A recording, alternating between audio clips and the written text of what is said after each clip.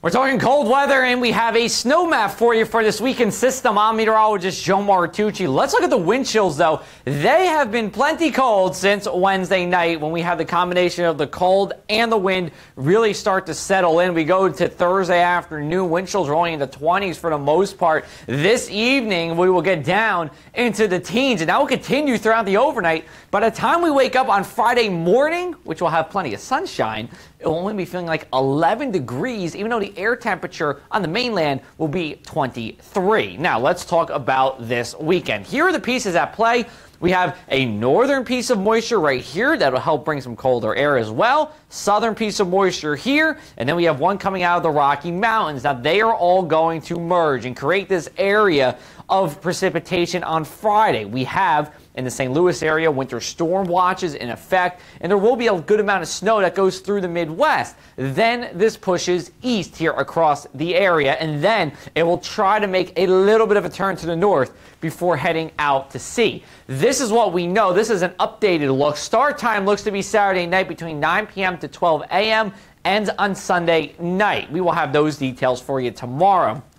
We're going to watch for a lull early to midday on Sunday. And in fact, if you're north of the White Horse Pike, there is an outside shot that you are done after this point. We're talking about light to perhaps moderate snowfall across the area, and snow does stick to the roads as temperatures will be at or below freezing for a good duration of the event. Coming to you on Friday, we will hash out whether or not there is any wintry mix to be concerned with, and we will also have, again, an end time for you. This is our snow map. We have 1 inch or less for the far northwest Philly suburbs, 1 to 2 for western Cumberland, that includes Vineland, and about the northwestern half of Atlantic County. Otherwise, 2 to 4 inches of snow between Saturday night to Sunday night.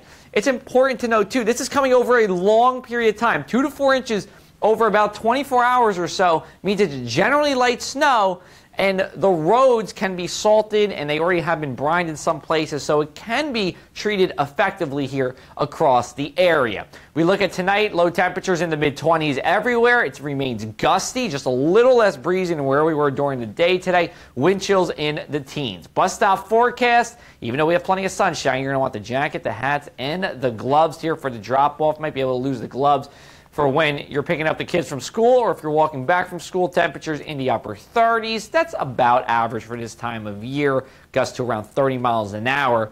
It will continue to have, if you're along the ocean waters, continue to have a little bit of stiffer winds. We already had during the day on Thursday power outages in parts of Cumberland County as a result of the winds. Not really anticipating that much here for our Friday. Mainland 7-day forecast. Again, we're talking about the snow here Saturday night into Sunday. Generally a light snow across the area. Cloudy on Monday.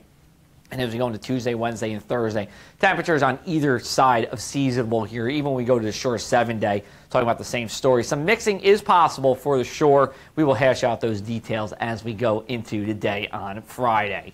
We have 8 things you need to know about the storm on social media and on our website, Facebook and Instagram at JoeMarkWX, Twitter at AC Press Martucci, or thepressafac.com/weather.